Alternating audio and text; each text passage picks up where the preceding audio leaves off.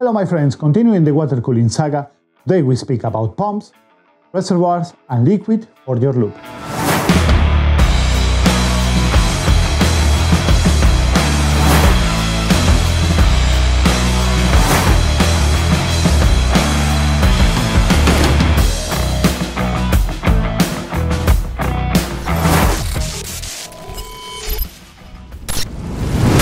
Now, what is a pump? A pump is basically an electric motor that rotates an impeller that will create pressure, and this pressure is what moves the liquid around the loop. They are enclosed inside of a case that will give you an inlet and an outlet port.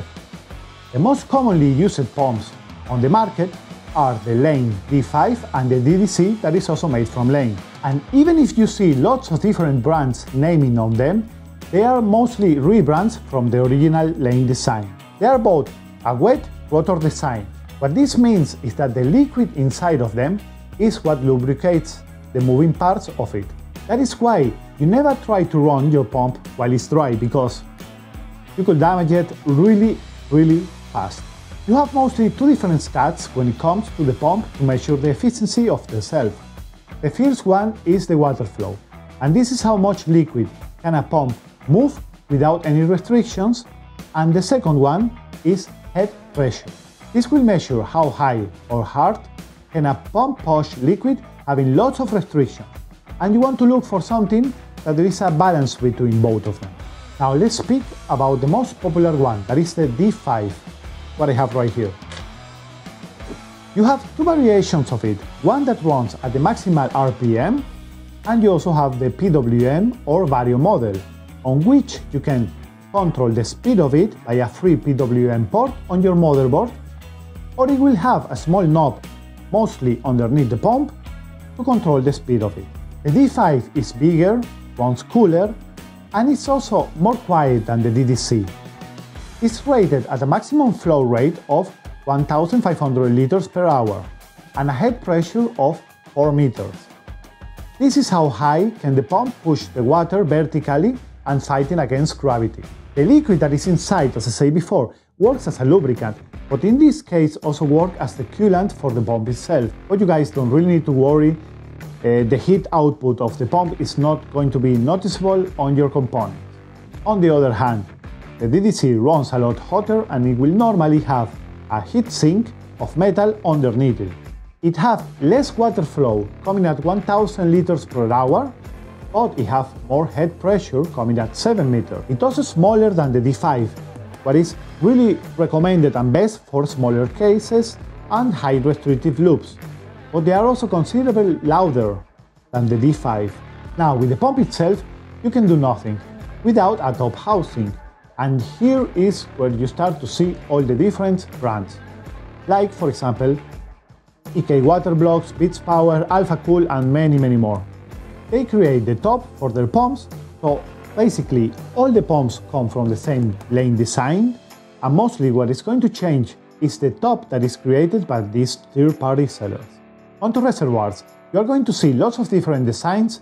One of the most widely used ones is this, like I have here, that is a reservoir and pump combo.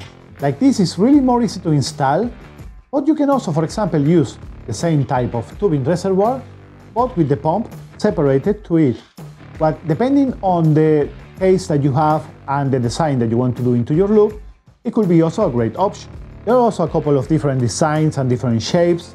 For example, you have the 5¼ inches case bay, that they are less and less uses right now, but they also fit where normally you will have your DVD players or your CD players if you still have them. And the last one that every day is more and more used is the distribution plates. These are plates. They are specifically designed for your case, but you can also find some universal ones. But they will work as a reservoir, but they also have more ports on them, so you can have more clean runs and clean lines in your system. It doesn't really matter what type of reservoir you choose, as long as you follow the principle that the reservoir should be above your pump. Like this is the best and more easiest way to fill your loop. And you can also be 100% sure that your pump is never going to run dry. Now into the liquid.